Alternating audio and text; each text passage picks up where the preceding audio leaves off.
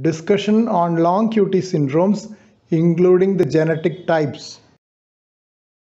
Long QT syndromes are a group of inherited arrhythmogenic disorders characterized by prolonged QT interval and life-threatening ventricular arrhythmias. Prevalence of long QT syndrome varies from 1 in 5,000 to 10,000 in various regions. 16 genotypes LQT1 to LQT16 have been described as per the OMIM database. Please subscribe to this channel for future updates. Click on the subscribe button. Press the bell icon after that for all updates. The initially described syndromes were an autosomal dominant Romanov-Watt syndrome and the autosomal recessive Jervell Lange-Nielsen syndrome. Now it is known that both are two ends of a spectrum, with homozygous individuals having deafness due to defective endolymph secretion in the middle ear, which is mediated by potassium channels. Most common varieties of LQTS are LQT1, LQT2 and LQT3. LQT1 contributes about 50%, LQT2 about 35 to 40% and LQT3 10 to 15%. The other varieties are quite rare, with only few families being described. LQT1 is due to defect in the gene encoding for alpha subunit of the potassium channel conducting the slow component of the delayed rectifier current. Delayed rectifier current is the major repolarizing current during phase 3 of the cardiac action potential. Defect in the beta subunit leads to LQT5. A functional channel will be constituted by a tetramer of KV-LQT1 and an MINK. The gene for LQT1 is KCNQ1, and in those who are homozygous for it, JLN1 is manifested. The gene for LQT5 is KCNE1 and JLN2 manifests when it is homozygous. Just as LQT1 and LQT5 are related to the same channel, LQT2 and LQT6 are related to the rapid component of the delayed rectifier current. KCNH2 encodes for the alpha subunit and KCNE2 encodes for the beta subunit. LQT2 is more severe and has a higher penetrance than LQT1, and females are more affected than males, while it is the other way around in LQT1. While LQT2 events are precipitated by sudden arousal, LQT1 events are related to exercise. LQT3 is different from the other varieties as it is mediated by the sodium channel. The channel protein is called NaV1.5. While the previously discussed varieties are due to loss of function of the channel, LQT3 is due to gain of function of the sodium channel. The allelic disorder in which there is a loss of function of sodium channels is Brugada syndrome, another important arrhythmogenic disorder prone for life-threatening ventricular arrhythmias. While LQT1 and LQT2 are related to sympathetic states, the arrhythmias in LQT3 occur during rest or sleep. Hence, beta blockers, the sheet anchor of therapy in other varieties, is less effective.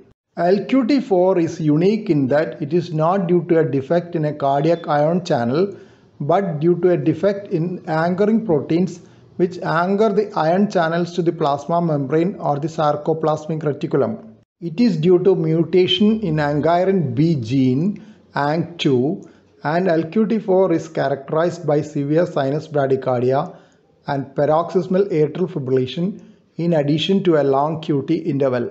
LQT7 or Anderson syndrome is also due to a defect in potassium channel but has additional features of hypokalemic periodic paralysis and dysmorphic features.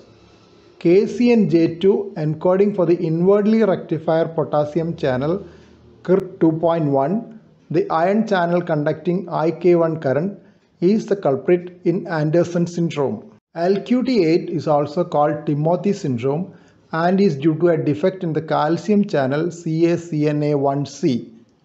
Timothy syndrome is also associated with other features like congenital heart disease, patent ductus arteriosus, ventricular septal defect, tetralogy of Fallot, and dysmorphic facial features like flat nasal bridge, low set ears, and deformed teeth. LQT9 is due to a defect in caveolin 3 and has been associated with sudden infant death syndrome. LQT10 is another disorder of sodium channel SCNB4 with the gene located on chromosome 11. It is also associated with familial atrial fibrillation 17. LQT11 is caused by heterozygous mutation in the gene encoding A kinase angioprotein 9 on chromosome 7. LQT12 is caused by a mutation in the gene encoding alpha-1 syntrophin on chromosome 20.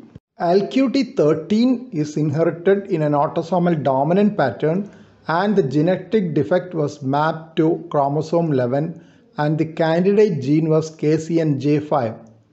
LQT14 is caused by heterozygous mutation in the CALM1 gene on chromosome 14. LQT15 is caused by heterozygous mutation in the CAM2 gene on chromosome 2.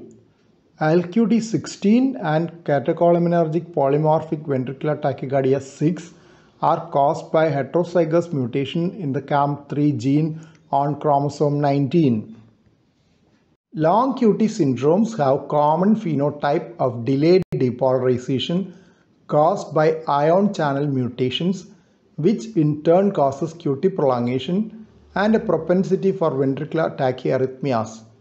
These arrhythmias can cause hypotension and syncope and sometimes sudden cardiac death. Clinical features, age at onset, family history, ECG, and finally genetic testing are the important steps in the evaluation of a suspected long QT syndrome. Over the years, increased awareness and improved genetic testing has caused an increase in the number of diagnosed cases of long QT syndrome, though the true prevalence may not have increased. But the variability in ECG is striking, with about 1/3 of the mutation positive LQTS carriers having a QT interval which overlaps with that of healthy normal individuals. Moreover, various factors like age, central nervous system disorders, changes in electrolytes, and several medications can affect the QT interval. There is a lot of variation in the symptoms as well, with even 1/3 of the LQTS mutations in certain families never having any symptom. Different subtypes have different risks for cardiac events, and clinical signs and symptoms do not adequately differentiate the LQTS subtype, though the symptom triggers may have an indication. Similarly, the response to beta blockers may also vary depending on the subtype. For example, LQT3 does not respond well to beta blockers, but it responds to sodium channel blockers. The term concealed long QT syndrome is used to indicate individuals with genotype of long QT syndrome and a phenotype with normal QT interval. They are usually detected on family screening of those with manifest long QT syndrome. Goldenberg and colleagues noted that among 3,386 genotyped subjects from 7 multinational LQTS registries, 469 had concealed long QT syndrome and 1,392 had prolonged QT intervals. In that report, 1,525 were unaffected family members. The risk of sudden cardiac death or aborted cardiac arrest was 10 times higher in those with concealed LQTS than the unaffected family members. This is notwithstanding the finding that those with manifest LQTS had a much higher risk of sudden cardiac death or aborted cardiac arrest of 15%. In concealed LQTS, the risk of sudden cardiac death or aborted cardiac arrest was higher in those with LQT1 and LQT3 genotypes than in LQT2 genotype. But unlike in manifest LQTS, females were not shown to be at a higher risk in concealed LQTS. Implantable defibrillators are often needed in LQTS symptomatic on maximally tolerated doses of beta blockers for prevention of sudden cardiac death. Certain varieties associated with bradycardia in childhood may benefit from pacemaker implantation. Here is the first set of references on long QT syndromes. Second set of references on long QT syndromes. Third set of references are here. Please don't forget to subscribe to this channel for future updates and click on the bell icon for all updates. Thank you.